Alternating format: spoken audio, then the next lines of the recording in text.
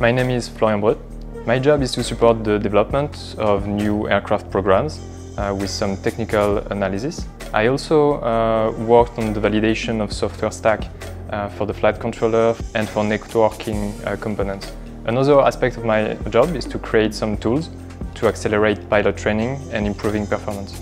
We adopted model-based design, starting with the Mark III program, which means that we accurately model every dynamic response of the aircraft. We used estimation for the powertrain as a test bench campaign for estimation of the torque and thrust. We also evaluate the system identification for the current draw. This allows us to quickly iterate on the design and verify all our hypotheses before going to fly.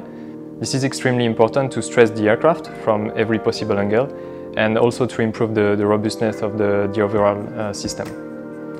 Then we can go to the airfield with high confidence, even if we have a new component on board or a new performance tuning profile.